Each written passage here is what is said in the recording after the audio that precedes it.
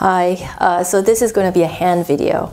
I received a question from a guitarist, and the guitarist asks, I have focal dystonia on my right hand, so I guess it is his plucking hand.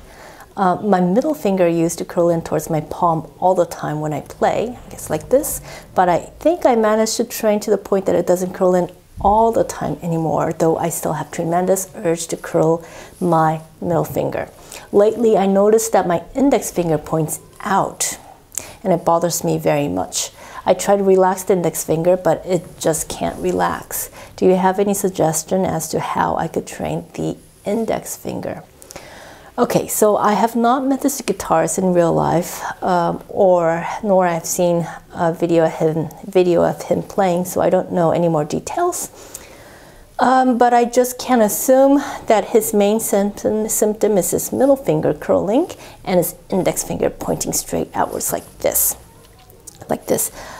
This is a rather typical dynamic of a dystonic hand, with one finger curling in and the adjacent finger pointing out. In this specific case, the middle finger curls inwards and index finger points out. But in fact, the index finger is trying to work on your behalf by trying to pull the whole hand upwards to counterbalance the excessive force of the middle finger curling inwards, right? So I'd say, since the index finger is trying to work on your behalf by trying to keep the whole hand from collapsing completely inwards, just trying to relax the index finger might not work, but perhaps you could lead your index finger to use that same force of intention of counterbalancing into a healthier direction. So we're going to be talking about that.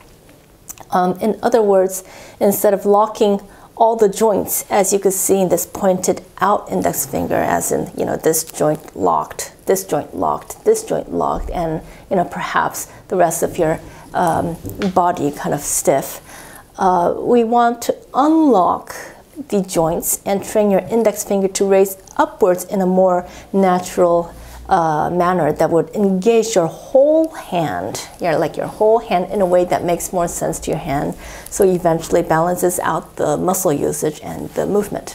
So, see, the spell of focal dystonia is the blockage of movement, which results to underusage of certain muscles, which then discourages the movement even more, which then weakens the underused muscles even more.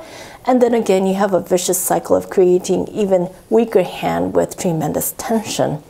So we want to start disrupting this cycle by simply reminding certain parts of your hands and your body to move. Just simply move. Initially, perhaps in an exaggerated manner, but you want to start moving. So to start, so here we are. Nothing is more powerful than reviewing the natural structure of your body. So let's start off by looking at your hand. So my hand is on a flat surface, and notice that my wrist right here and all 5 fingertips are on the surface. My third joint here, or my MP joint right here, is the summit, the highest point of my hand.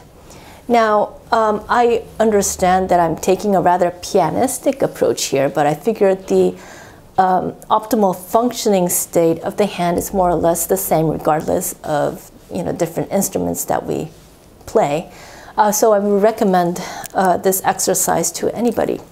And simply learning how the hand is structured is the first building block to learning technique. So I actually would sit down and go over with any beginner piano students that I might encounter with the same approach. So I have a natural position of my hand here. My hand is naturally round. I'm not forcing it to be round. This is just my natural curve of my hand. And so depending on the structure of your hand and the size of your hand, this could look a little bit different. But see how my joints here are the highest point, and it just kind of, all the joints are naturally making my hand look round. So as I raise my index finger from this position, you could see that I'm using my whole hand to raise my index finger. Yeah, you want to be pivoting from your MP joint. Okay, Now you could probably see how my bone, and muscle is moving right around here. What we want our hands to recall is the sensation of using the whole hand to move the index finger. Now we have a balanced movement of the index finger here, right? So now going back to the wrist, you don't want your wrist to be elevated like this, like this, because then you'll be breaking the connection between your hand and your forearm. When you have a broken connection between your hand and your forearm, you have a broken connection between your hand and the rest of your body. So it might feel as though your hand could be relaxed when you raise your wrist and let your hand somewhat hang from your wrist like this. We see this among pianists as well. But this not only is actually putting strain on your whole arm, and your shoulder especially, but you're disassociating your hand from your whole body. So it's really hard to tell what is happening here on your fingertips when you have a broken wrist. I call this the broken wrist syndrome. So another important factor is that the broken wrist syndrome, is that you don't experience the full mobility of your finger and the full usage of your hand as you did with the natural position. See, if you could see that I don't really get the full mobility of my index finger as opposed to if I would have in a more natural setting. Which could lead to imbalance in overall muscle usage. It's important that you review the movement from a natural state like this, even when it feels like your sensation is a little bit off. Now remember always to take the natural or the optimal position instead of opting out for the unnatural position that might feel like it poses less dystonic sensation. And I think you know what I mean. So always take the natural position that might feel a little bit awkward over the unnatural position that has less dystonic sensation. So it's really hard to tell if you're doing it correctly when you're doing this alone. But you can, for example, check in with very, very simple clues such as what we talked about today. The wrist intact with the surface and all 5 fingertips on the surface, and your third joint, your MP joint being the highest point, and your movement pivoting from this joint upwards.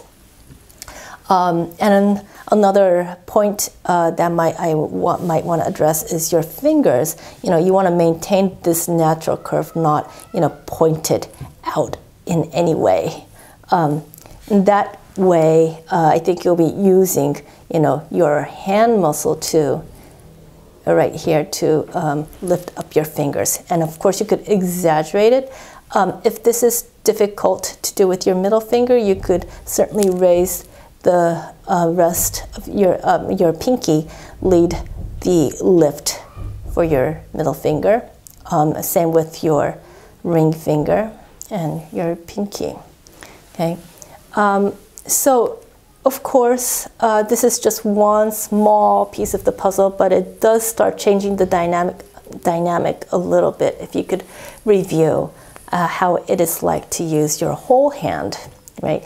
And when you have the urge to point your index finger out like this, you could turn that force. You could try to experiment on, lifting it up instead and see if, it changes the dynamic a little bit. Yeah, so a short video, just a small piece, but something to get you started.